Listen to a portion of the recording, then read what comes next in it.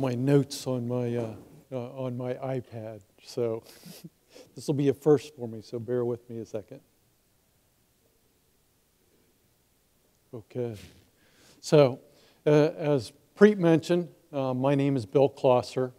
I actually am with a company called Nuclear Services Group out of Knoxville, Tennessee. I've been contracted at Idaho National Laboratories for the last 20 months, and we've been looking at revolutionizing, or I should say really getting them underway in a reliability and asset management strategy. So I'm going to talk a little bit about some of past experience, and we'll talk a little bit about what we're doing in the lab today to take a look at moving them forward and trying to integrate them. So let's see. How many of you are familiar with ISO 55000?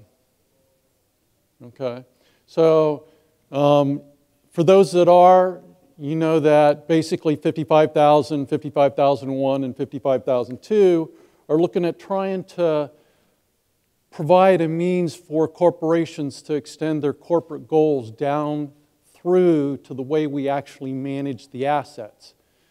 But 55,000 is pretty general. It gives us lots of room to work with and leaves plenty of room for us to define things. So, you know, the goal being, as I mentioned, getting us from how our corporate goals actually drive how we manage our assets. So,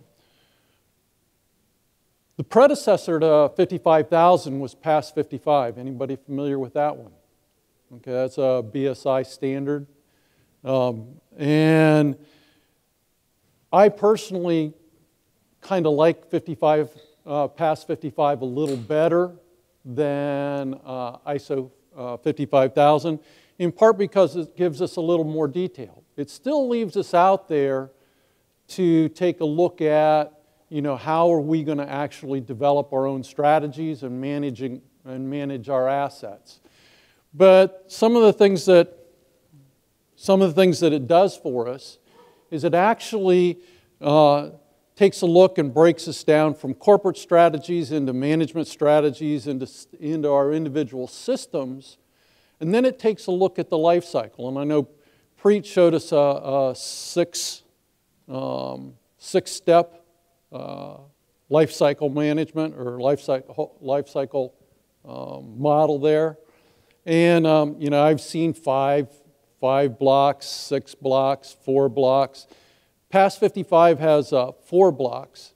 And again, I mean, Preet was very good in the fact that she mentioned most of the time that we look at it, we spend in the utilize and maintain.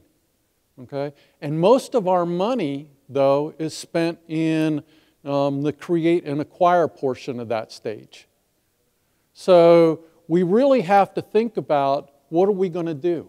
You know, we're kind of, once the executives get us into, you know, the plants, once they're up, they expect us to operate and maintain those with a high level of efficiency and not to be going back to them on a real regular basis asking for modifications or changes because it doesn't work.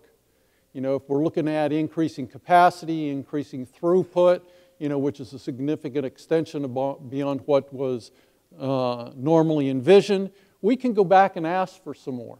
But usually we're stuck, you know, figuring out that strategy to make our equipment as reliable as possible, provide the highest quality of product coming through the plant, and also do it as inexpensive as possible. So one of the things that, and I'm a reliability engineer from way back, but one of the things that we always look at is criticality analysis. Okay? And this is a classical criticality analysis process flow.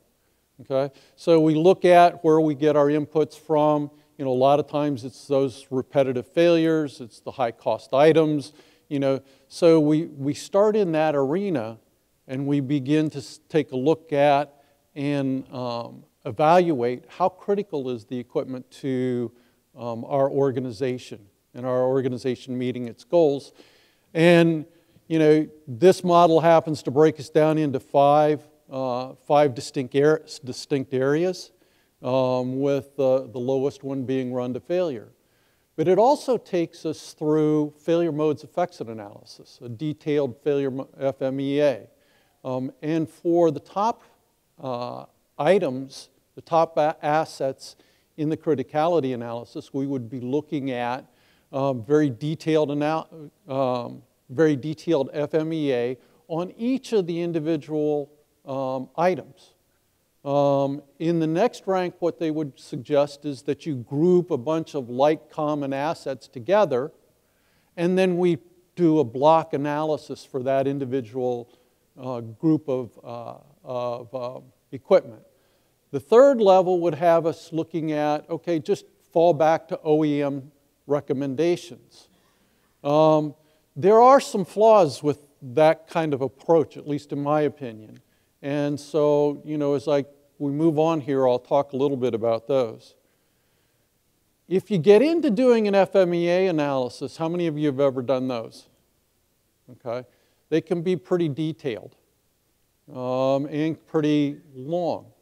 And the results a lot of times are dependent on how good is the facilitator at driving the FMEA process. If you're doing them, you're probably, hopefully doing them with a team, people with different perspectives on things, engineering, operations, and maintenance.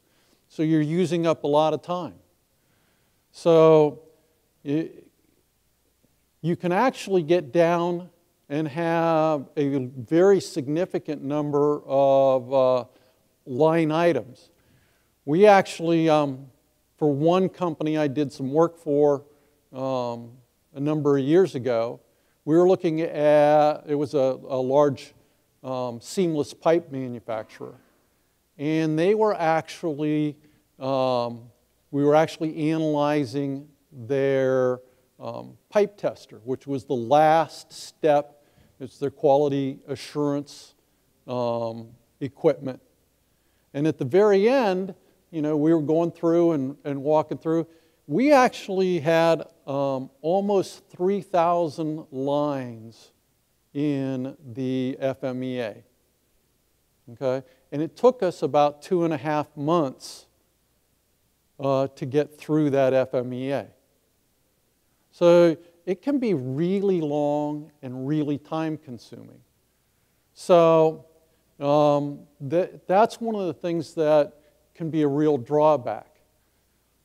I later went and worked for that same company at their corporate offices. We were putting together a reliability-centered center of excellence. And I'm going to talk here in a minute, but we introduced a little bit different way to look at things and a different way to walk us through. There's actually a software program out that that's done a lot of this for you. And when we went through that, you know, everybody sat down and said, you know, if we have to go through the FMEA process this way that we were originally planning on going, you know, it'll take us a long time. And the streamlined processes were a little bit more cost effective. You know, the guy that I was working with there looked at it and said, you know, you have no idea how many hours we just cut out. And he says, because we have no idea how many hours it's going to take us to get through the classical analysis. So we started down that journey, and it was pretty good. This is a simplified execution model, and this is actually the model that we're working to at INL. And it's one that I use with a lot of different clients that I've had over the years. But everything really is, let's see. everything really starts around what I call scoping and the maintenance basis. And scoping is what's going to be in my maintenance strategy, or at least where is it going to fit in my maintenance strategy. Okay? The basis is the compilation of all of my individual equipment maintenance strategies. What we're going to rely heavily on coming out of the bases is, it'll drive our predictive and condition-based maintenance activities, our PM activities, what, in my term, proactive, which is those precision activities around maintenance.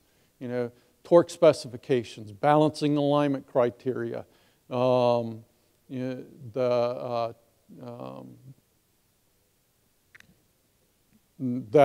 type of things. So, to start for scoping, we use something called the System and Equipment Reliability Prioritization, something that you'll hear me refer to as SERP.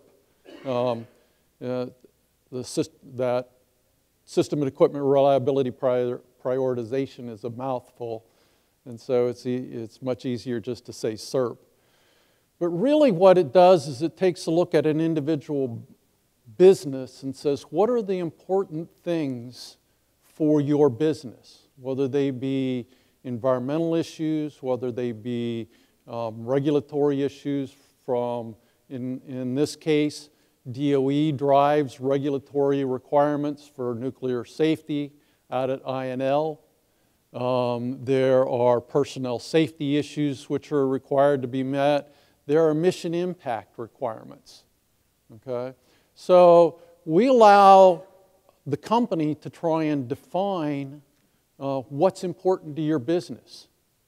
And then we start by ranking the systems that are there. And we think of a system as a group of equipment that works together to perform a given function. And we're always looking at system function and equipment function. We come down through looking at the system functions and rank those, and then we take the lowest portion, we call them out, move them over to the side, and then we go through and we look at the equipment in each of the systems, and we rank those. So the stuff that really comes to the top, that's the stuff that we're going to start looking at strategies for as soon as possible.